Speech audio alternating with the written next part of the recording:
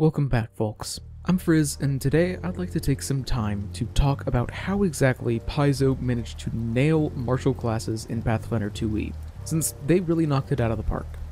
Every martial class in this game feels distinct from one another in their own distinct ways, and they all manage to have their own specialties. The best part about this is that those specialties work well and are broadly applicable, and that every class is just a blast to play.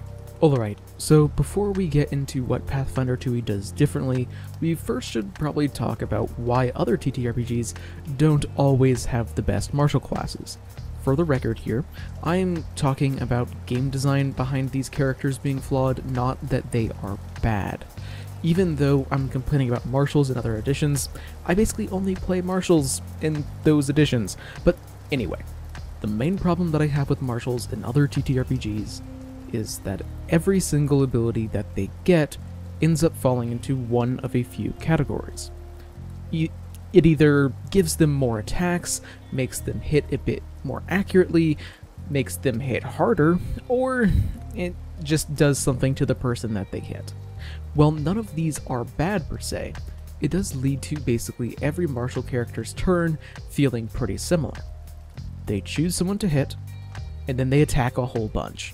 While there definitely is some deviation, there isn't enough to really add a whole lot of interesting stuff there. Whether or not you're a barbarian or a rogue, you just hit someone a bunch for a lot of damage. And yes, Pathfinder 1e is a lot better about this than D&D 5e is, but what martial character doesn't boil down to hitting someone a lot really hard? There are more on-hit effects in Pathfinder 1e, but every martial character just aims to spend every turn full attacking someone to death. Pathfinder 2e handles this differently by restricting how often people can attack, and making attacking with your entire turn a bad idea.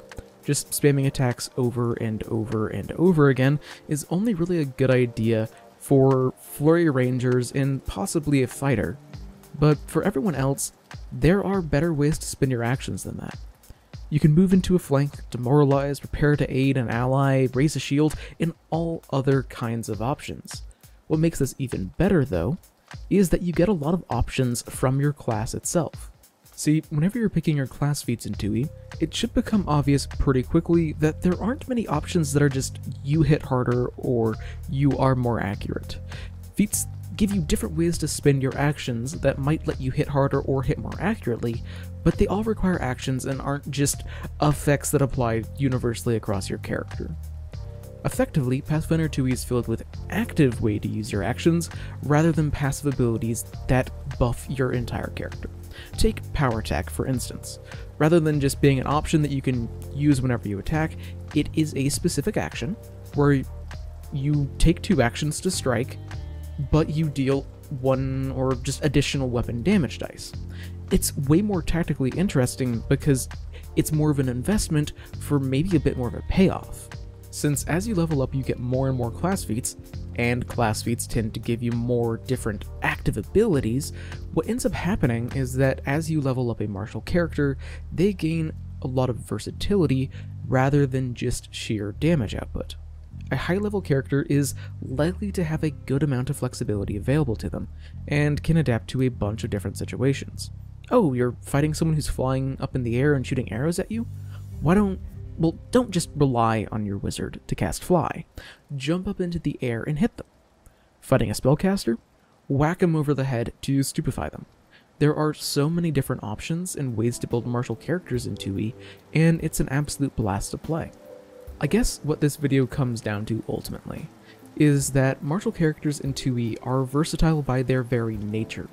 And that's way more fun for me personally than just doing the same thing every turn, and I feel like that's not that personal of a statement, really. Basically, every single martial character in Pathfinder 1e just wants to full attack every turn, and that's by far the most effective way to play one.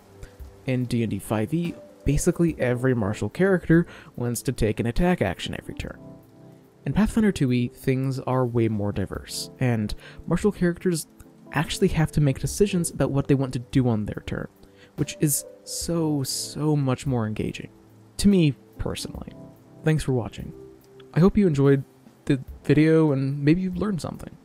I know not everyone really likes a lot of the changes that Pathfinder 2e made, but it's so hard going back to other systems and seeing martial characters being so straightforward. What do you guys think? Do you think that martial characters feel a lot better than other editions? Or am I dead wrong? Let me know in a comment down below. And I guess like and subscribe while you're down there, I guess. Regardless, until I see you next, live a wonderful life.